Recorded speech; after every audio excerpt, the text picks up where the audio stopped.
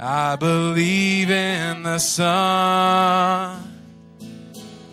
I believe in the risen one.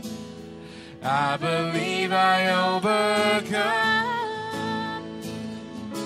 by the power of his blood.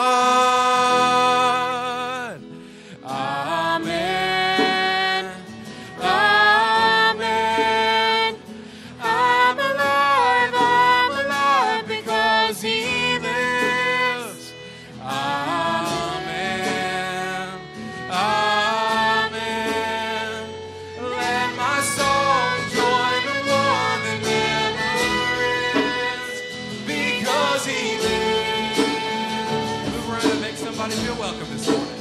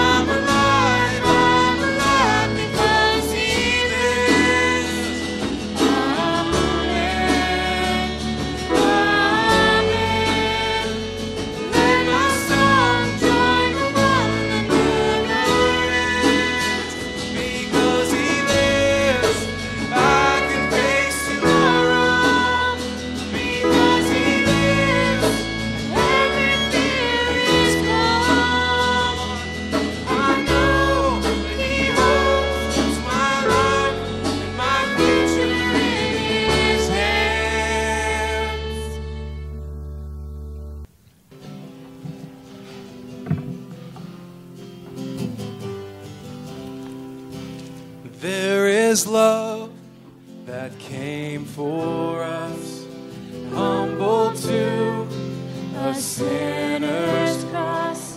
You broke my shame and sinfulness. You rose again victorious.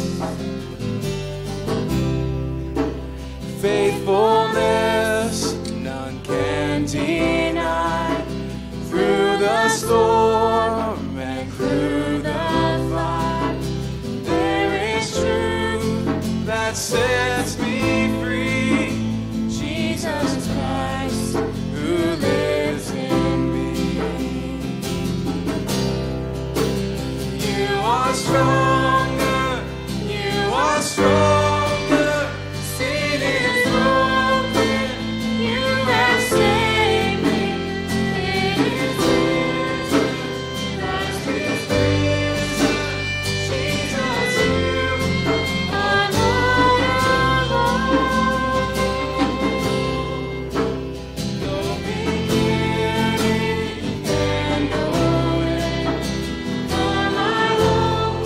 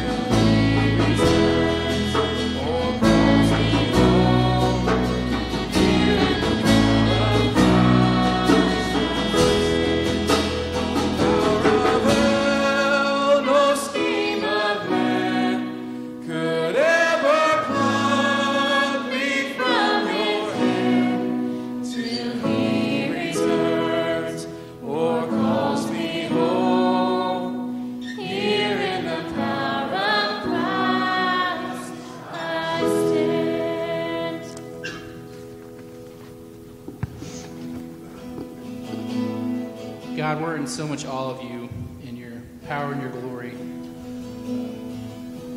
After we celebrate your resurrection, Lord, that you would die for us, that more for that you would rise from the grave. It just shows how powerful and how worthy of our praise you really are. More like the rain we have right now. Kind of unhappy that it's raining right now. We have to walk out in the rain, Lord, but kind of like your love, Lord. It's in great abundance.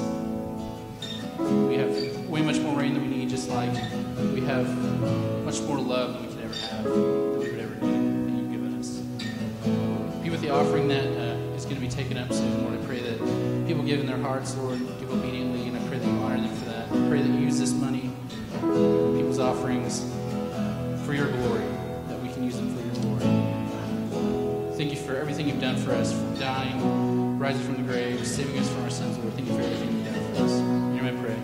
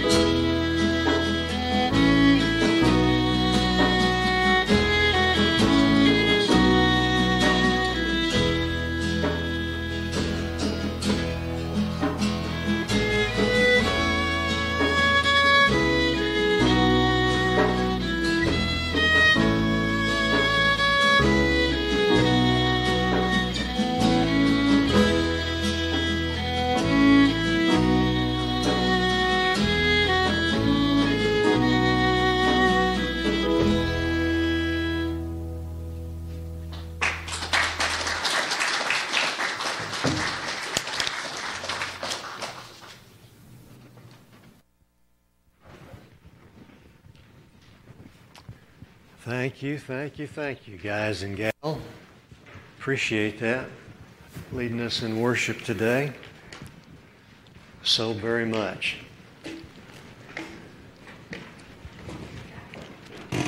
I'm sure most of us have a favorite Bible story. Stories we first learned as children as they were read to us, or stories that we learned about in Sunday school or Bible school, stories that we replay in our minds occasionally. Stories like Noah's Ark. Think about that one today.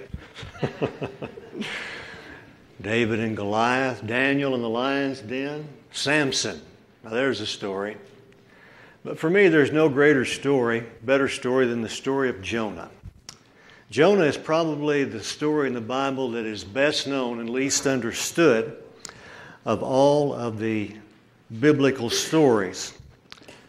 The three main characters in Jonah, there's the fish, and there's Jonah, and there's God. And the fish is only mentioned 4 times, or the whale, whatever you prefer.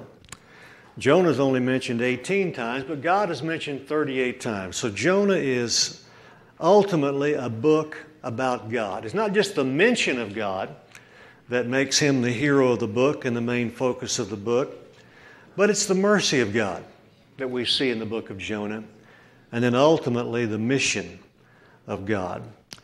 Jonah is our focus for Bible school in a month or so, and so we're going to be working through the book on Sundays as we get ready to work through the book in our Bible school, which we're calling Big Fish, Big God.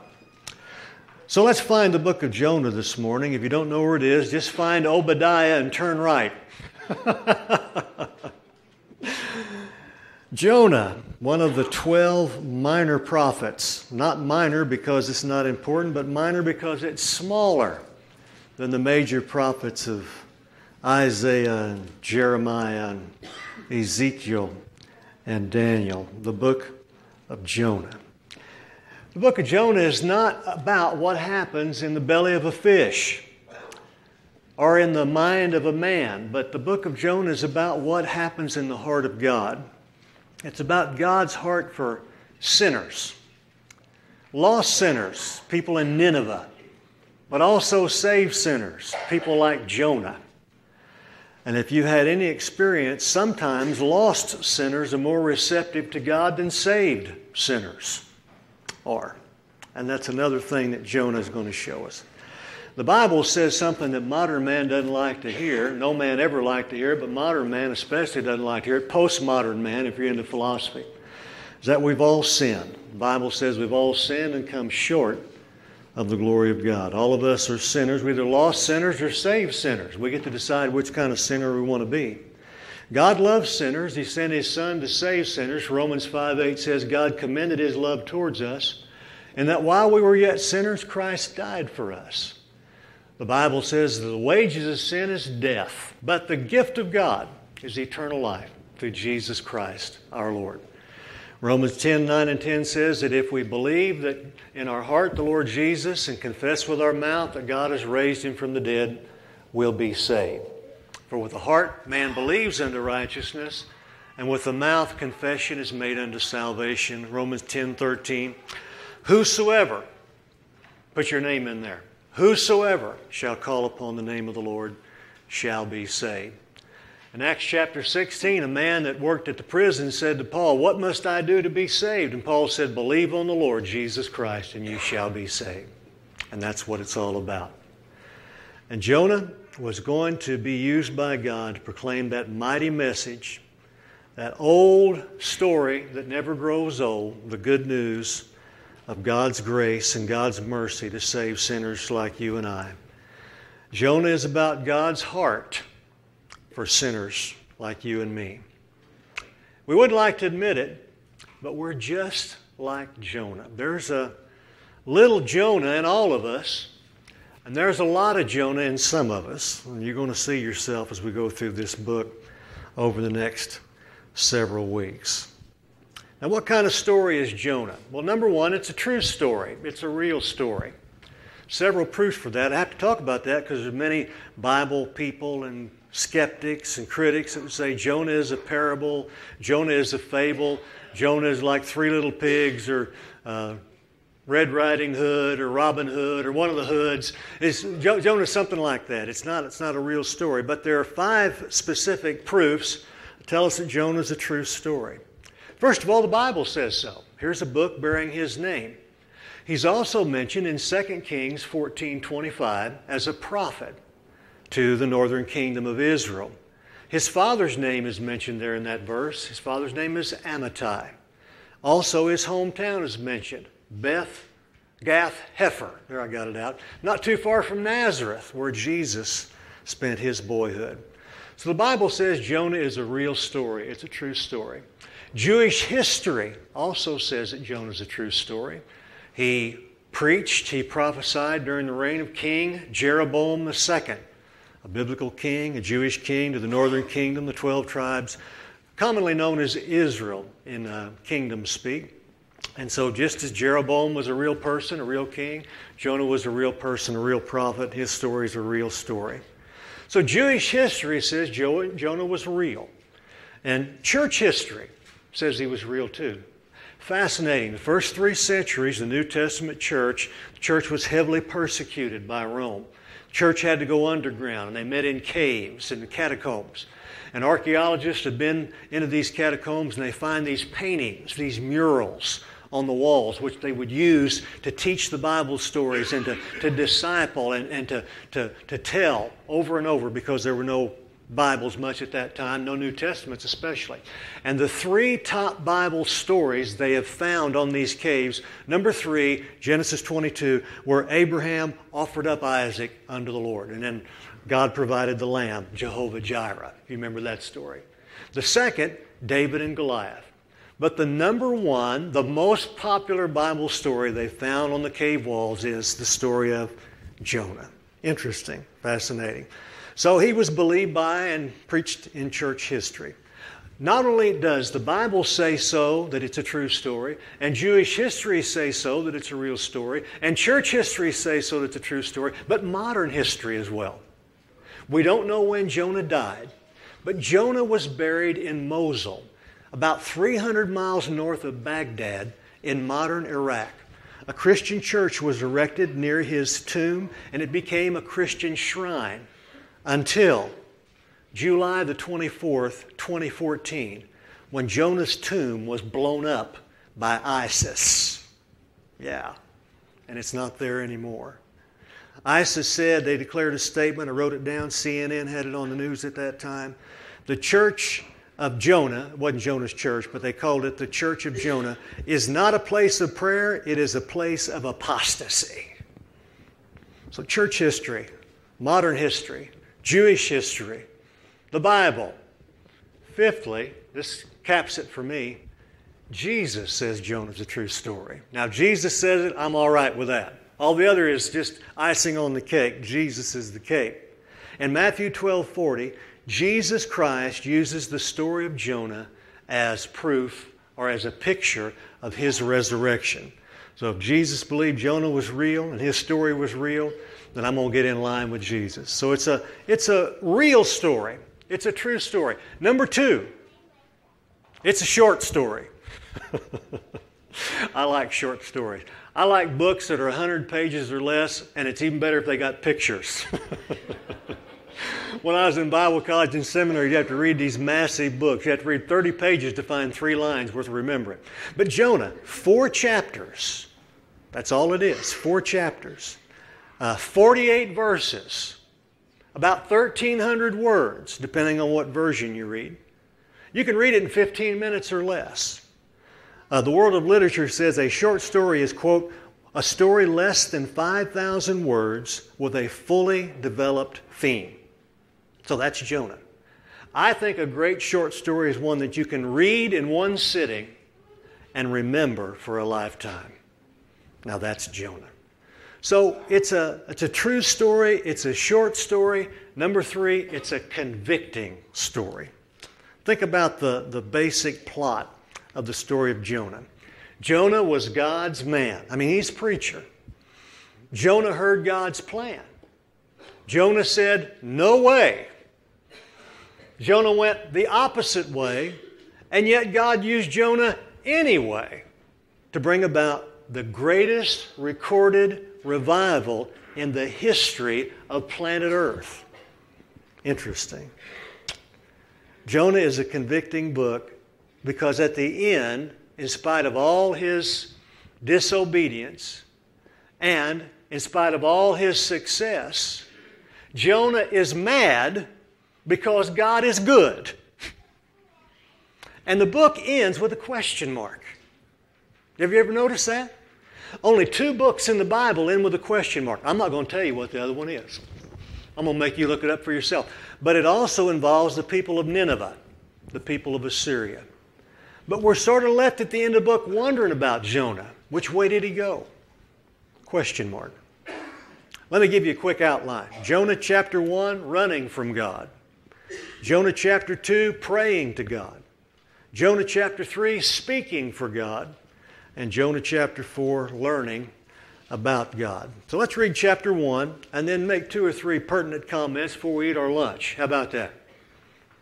Jonah chapter 1. Now, the word of the Lord came to Jonah the son of Amittai, saying, Arise, go to Nineveh. You may have a version that just says go. That's okay, but literally it means get up and go. They're all in the imperative. It's a command from God. Get up and go to Nineveh, that great city. And it was great in 3 different ways. I'll talk about that in chapter 3 when we get there. That great city, and cry against it, for their wickedness has come up before me. But Jonah rose up to flee unto Tarshish from the presence of the Lord, and went down to Joppa, and he found a ship going to Tarshish. So he paid the fare thereof, and went down into it, to go with them unto Tarshish from the presence of the Lord. But the Lord sent out a great wind into the sea, and there was a mighty tempest in the sea, so that the ship was like to be broken. Then the mariners were afraid, and cried every man unto his God, and cast forth the wares that were in the ship into the sea to lighten it of them. But Jonah was gone down into the sides of the ship, and he lay fast asleep. So the shipmaster came to him and said unto him, What do you mean, O sleeper? Arise, call upon your God, if so be that God will think upon us that we do not perish. And they said every one to his fellow, Come, let us cast lots, that we may know for whose cause this evil is upon us. And they cast lots, and the lot fell upon Jonah. Then said they unto him, Tell us, we pray thee, for whose cause this evil is upon us. What's your occupation? Where do you come from? What's your country? What people are you? And he said unto them, I'm a Hebrew, and I fear the Lord, the God of heaven, which has made the sea and the dry land. Then were the men exceedingly afraid, and said unto him, Why have you done this? For the men knew that he fled from the presence of the Lord, because he told them. Then said they unto him, What shall we do to you, that the sea may be calm unto us? For the sea was wrought with tempestuous. And he said to them, Take me up, cast me forth into the sea. So shall the sea be calm unto you. For I know that for my sake this great tempest is upon you. Nevertheless, the men rowed hard to bring it to the land, but they could not. For the sea wrought and was tempestuous against them. Wherefore they cried unto the Lord and said, We beseech thee, O Lord, we beseech thee, let us not perish for this man's life. Lay not upon us innocent blood, for thou, O Lord, hast done as it pleased thee. So they took up Jonah, cast him forth into the sea, and the sea ceased from her raging. Then the men feared the Lord exceedingly, and offered a sacrifice unto the Lord, and made vows. Now the Lord had prepared a great fish to swallow up Jonah, and Jonah was in the belly of the fish 3 days and 3 nights. Wow. Jonah was called to go to Nineveh and speak a message there in verse 1 and 2. The message Jonah was called to proclaim was not, God loves you and has a wonderful plan for your life. Jonah's message was not Joel Osteen's message, your best life now. Jonah's message was turn or burn. You guys better get right or God's going to come down on you like you've never seen before. So it was a message of judgment. Why? Why would God send a prophet of God to a people without God to proclaim a message of judgment from God? Well, it's hinted at there in verse 2. He says, Go to Nineveh, cry against it for their wickedness. It's come up before me or unto me. Now, that's a very strong statement, only used a handful of times in the Bible. The first time we saw it was when it was Noah's time. The wickedness of man came up and God said, I'm going to destroy everything with a flood, and we're thankful He's not going to do it again. And so that's one of the times. And there are several other times where wickedness of people, like in Sodom and Gomorrah, some of the Bible stories where a people became so wicked, God waited patiently so long for a people to turn from their wickedness, to turn to Him, that the wickedness became so great that the symbolism is it goes all the way up and there's nothing to stop God from judging this people. Now at this time in the nation of Israel, God's chosen people, they had 2 major enemies. They had the Babylonians and the Assyrians. Nineveh was the capital of Assyria. Babylon's modern-day Iraq, Syria basically modern-day Iran. Not quite boundary-wise, but about the same difference. Iran came from Persia as well. So the Babylonians, their method of conquering their enemies was assimilation.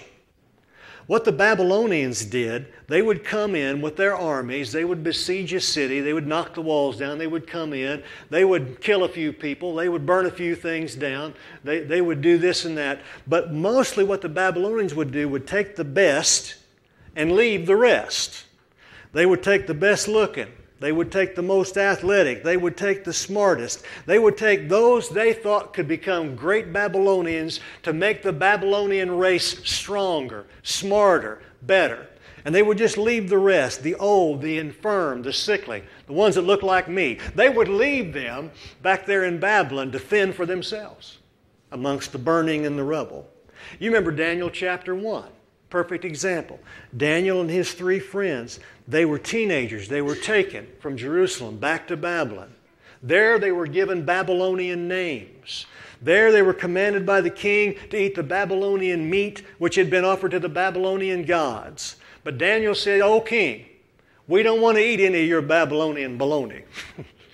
Give us vegetables. That's not kosher for us. We're good Jewish boys, Hebrew boys." And they made a test out of it. You remember the story? And after 10 days, they looked finer than all the Babylonian boys. That's because they was eating that rancid meat back there in that day. But that's what the Babylonians would do. They would conquer people by assimilation. They would take people and make good Babylonians out of them. The Assyrians didn't use that method. The Ninevites didn't use that method.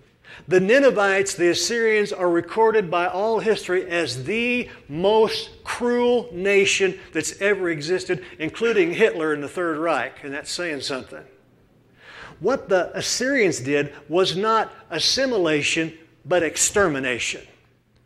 There are several records in the Bible, there are several extra-biblical records of the cruelty of the Assyrians. They would take hooks, and they would put hooks in the jaws of the people they conquered, and they would put them on a stringer, like a stringer of fish, and they would pull them and parade them through a city to let people see, you don't mess with Assyria, you don't mess with the Ninevites. They would take every male, child, adult, elderly man, cut their heads off, and then make pyramids of the heads so when people passed by they could see, you don't mess with Assyria. And I won't mention what they did with the women. Won't even talk about that in mixed company. But this hooks in the jaws and these pyramids. And the most wicked thing they did, they'd impale people on a pole and then they'd skin them while they were alive. And then they'd wrap the skins around their body as a sense of, we've conquered you. They'd take the skins of men and hang them up on a wall like you hang up the skin of some animal you shot and killed. They were wicked. They were cruel. And here in verse 2 it says, their wickedness has come up before me. So sometimes we have people that look at the God of the Old Testament and think He's some kind of mean, evil, judgment kind of a God. But God's waited a long, long time for these Assyrians to turn to Him. He sent rain. He sent sun. He's provided crops. They've got families. They're people with needs. And God is providing for the heathen just as well as He provides for His own. God's providing for lost sinners today just as well as He's providing for saved sinners today. Because God loves people. God loves sinners. And God wants these Assyrians to get right. And He's going to give them one more chance. And His name is Jonah. Oh my, oh my.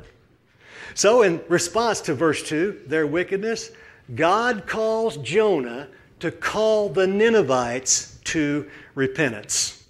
God says, go. Jonah says, no. Jonah says, God, they are wicked. God, they don't deserve forgiveness. God, the only thing they deserve is punishment. God, I hate them because they hate me. They hate my people. They hate my nation. And I'm not going. And that's the background of Jonah. So Jonah does go, but he goes in the opposite direction. He doesn't go God's way, but his way. He goes the wrong way. Jonah's in Israel. And God says, I want you to go 500 miles to the east to Nineveh. Jonah decides he's going to go 2,000 miles to the west, to Tarshish, which is modern-day Spain. Now, if you know your geography, you know your map, Spain's as far as you can go at that time. I mean, he's going to go just as far as he can go to run from God, to get out of God's way, to do what he wants. So Jonah's running from God. Jonah is disobedient.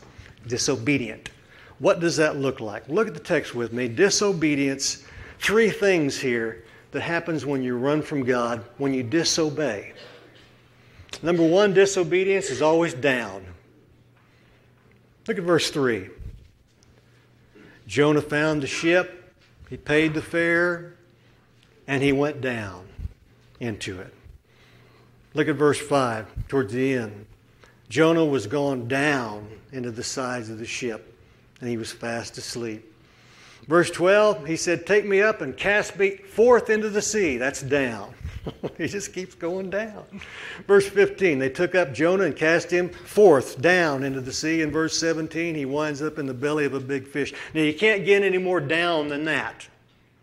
So when you disobey, when God says, I want you to do thus and so, I want you to go here or there, and you say no, and you run from God, disobedience always takes you down. Mark it down, write it down, jot it down, you're going down when you turn and go your own way. So disobedience is down. Number 2, disobedience involves the devil. Look at verse 3. It's interesting. Whenever we run from God, whenever we disobey, the devil is always willing to provide us a ship. The devil's always there to provide a way. He wanted to go to Tarshish, so he went down there by the dock, and he just happened to find a ship from Tarshish. Imagine that. Just happened to be one there. And he paid the fare, and the price is always higher than you think it's going to be when you disobey God. But the devil is always involved. See, God has a will for your life and my life, but so has the devil. He has a will too. So choose wisely. Jesus said it this way in John 10:10. The thief, the devil, he comes to steal, to kill, and destroy. But I am come that you might have life and have it more abundantly. So just as God has a plan for your life, and he wants you and I to obey him and trust him and do what he says, the devil has a will too, to destroy you. To destroy your life, to destroy your family, to destroy your kids, to destroy you. So disobedience always involves the devil. The first disobedience in the Bible, Adam and Eve, what's the first thing the devil said? Did God really mean what he said? The devil's always involved in disobedience. So it's down, it takes you down, down, down, down. It involves the devil. And thirdly, disobedience is deceptive. Many years ago when I was reading the book of Jonah, I came up with a question. If Jonah didn't want to go to Nineveh, then why did Jonah go the other way? If Jonah didn't want to go to Nineveh, why didn't he just stay where he was? Think about that. He didn't have to go anywhere. He just could have said, no, God, I'm staying put. But he goes in completely the opposite direction. You see, Jonah was deceived in the worst way. He was self-deceived. That's the worst deception there is. Now, the devil will deceive you. That's bad. People will sometimes deceive you. That's worse. But when you deceive yourself, can't get any worse than that. What do I mean? Jonah thinks his problem is with Ninevites. Jonah thinks his problem is with Assyrians. Jonah thinks, like some of us think, our problem's with our neighbors. Jonah thinks like some people think it's my brother-in-law. No. Jonah's problem is not with Ninevites. Jonah's problem is with God. Jonah's not running from the Ninevites. Jonah is running from God. He doesn't know that yet. He's going to find out. Jonah's problem is that he doesn't want to do what God wants him to do. He doesn't want to see things God's way. He doesn't want to go God's way. And so he's running from God.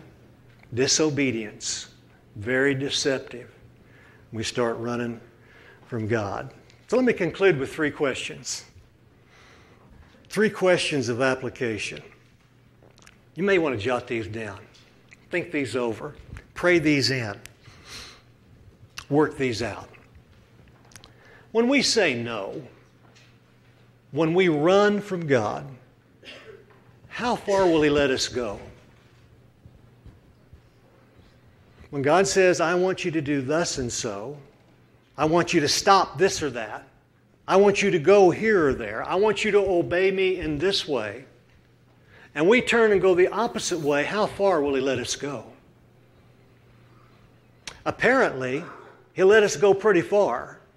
I mean, Jonah's at the bottom of the deep blue sea, in the belly of a great big fish. You can't get more down than that. You can't get more away from God than that. I mean, He's down as far as you. He's on the bottom, as low as you can go.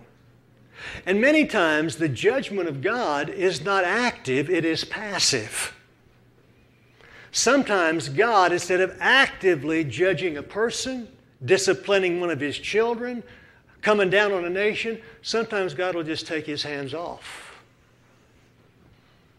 It's like the great quote from C.S. Lewis. C.S. Lewis said that hell is man saying to God, leave me alone. And God saying to man, you have your wish. So it's something to think about. How far will He let us go? I don't know. Second question. When we say no, when we run from God, why doesn't He stop us? Here I'm going the wrong way. I'm going to enter into sin. I'm going to disobey God. He sees me. He's all powerful. He loves me. He's all knowing. Why doesn't He stop me? I don't know. Maybe He's waiting for us to turn around and turn back to Him. So that's a question to think about too in this book. How far will He let a sinner go? A lost sinner or a saved sinner like Jonah? When we disobey, why doesn't He stop us? Why doesn't He do something? Why does He let us go on? Doesn't He care? Isn't He there? Third and final question. Are you running from God? So, well, I'm in church. Jonah was a preacher. Have you said no to God? Have you been saying no to Him in some area of your life? Are you just like Jonah today, living in disobedience? It's been a while, but if you've been here any length of time, you've heard this before. It's my very simple definition of obedience. 2 words. Yes, Lord. Yes, Lord. Is God speaking to you about something in your life, but you're unwilling to say, yes, Lord? You're saying, no, Lord. See, realistically, you can't say no and Lord together unless you don't understand what it means to say Jesus is Lord. Because if He is Lord, you can't say no, Lord. If He is Lord, you can only say, yes, Lord. The old adage is He's either Lord of all or He's not Lord at all. And that's the story of Jonah. Jonah said, He's my Lord, but I'm going this way. He's my Lord, but I'm not going to do what He said. He's my Lord, but I'm not going to do that. He's my Lord, but I'm not going to follow Him. He's my Lord, but I'm not going to obey Him. See how asinine that is? Arrogant that is? Sinful that is? But that's what Jonah's doing. And guess what? There's a little bit of Jonah in all of us. And there's a lot of Jonah in some of us. We're just like Jonah more than we'd like to admit. So are you running from God today? If you are, stop running from God. Turn around. Start running to God. And you'll run smack dab into God. He's waiting for you. He's working on your behalf, just like He is for Jonah, as we'll see throughout this book. Poet Thomas Carlyle said it this way in his work on Jonah. Quote, Jonah was waiting for God to come around to his way of thinking, while God was waiting for Jonah to come around to His way of loving. I like that. I'm going to repeat that. Jonah was waiting for God to come around to his way of thinking, while God was waiting for Jonah to come around to His way of loving. God was waiting for Jonah, and God's waiting for some of us. God may be waiting for you today to stop running, stop disobeying, and to turn to Him and say, yes, Lord. want to invite you to come this morning as the band comes to do our final song. God is calling you to turn to Him, to stop running away, to trust Him as Savior, to make Him your Lord.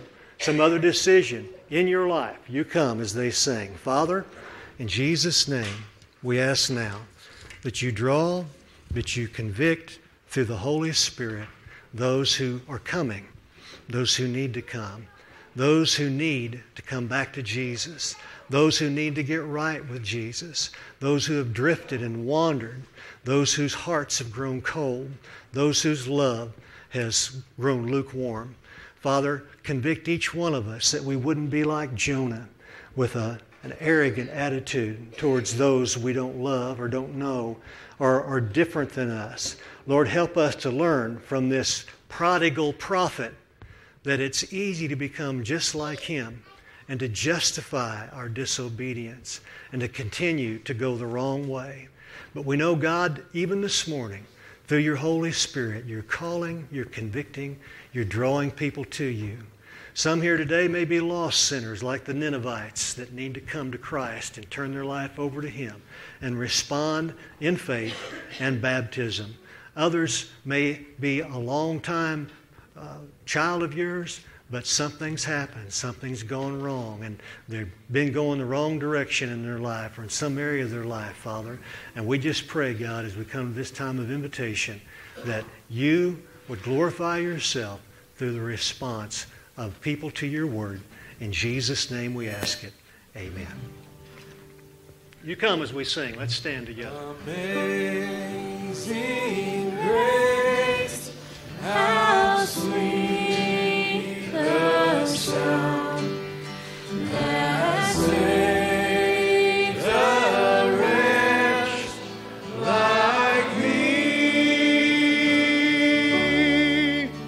I once was lost, but now I'm found.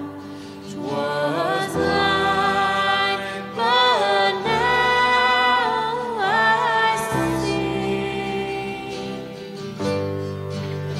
'Twas grace that taught my heart to fear, and grace my fears relieved. How precious did that grace appear the hour I first believed. The Lord has promised good to me. His word my hope secures. He will my shield and portion be, as long as life endures. Let's pray together. We're going to pray and bless our meal. If you're able to stay with us, wish you would. You said, well, I didn't bring anything. Well, that's all right. There'll be plenty. We'd love to have you. And as we said, nothing tonight because of the weather. Maybe you're going to Baccalaureate, and be careful out there as you're driving and going. Father, we're just so thankful that you're so full of grace and so full of mercy. And this story of Jonah is such an interesting story because he'd been greatly used by you in the past. But he drew a line and said, I'm not going to do that. Help us, God, if we're in that condition today. If we've come to a point in our walk with you where we've said this far and no farther, and we've stopped walking with you in a practical sense, we've stopped talking to you in a particular sense, and we've become religious, we've become church members, we're just going through the motions. We're not really following you. because we're not obeying you. We're not reaching people for Jesus. We're not reaching out to people that need to know. We're not burdened about lost souls in our own family sometimes. And help us, God, to do a deep search of our hearts so that you can do a deep cleansing in our lives. So we as the people of God can be like Jonah. We can proclaim the fact that we have a Savior. To those who are lost, the Ninevites around us, the people that you've placed in our families, in our neighborhoods, in our workplace, people who are our Nineveh, people who are our mission field. Help each one of us, Lord, to take seriously the fact that you've saved us for a purpose. That's to go to heaven when we die, and to tell people about heaven until we die, to live for it, to make a difference, to make it real. Help each one of us, Lord, to learn from the lessons of Jonah so that we may not repeat them, so that we may bring glory and praise to your holy name. We thank you that you're a God of grace, a God of mercy, and a God of forgiveness. Even when you forgive people that we wouldn't forgive, even when you're merciful to people that we wouldn't think deserved it, even when you're gracious to people that we don't think, well, I could go on. But help us, Father, at Oak Grove Baptist Church to get serious about the fact that we have a mission, we have a cause, we have a gospel to proclaim. Help each one of us, Lord, to walk with you, to talk with you, to work for you, to serve you, and to follow you. Because you're an awesome God, a mighty God, who has saved us with the blood of your Son and the resurrection from the dead. We thank you and praise you for the worship we've had today. And now we pray for the meal that's been prepared for us. Thank you for everybody that worked in the kitchen this morning. Those that have been down in the nursery taking care of babies, so we could be up here and have this worship service, Lord. And I pray for those that can't stay for one reason or another, that you bless them, give them a good rest of the day. And for those of us that can, help us to eat, to laugh, to rejoice, and to have a good time of fellowship together. We ask it in Jesus' name. And everybody said, amen. Amen. God bless you if you're going. God bless you if you're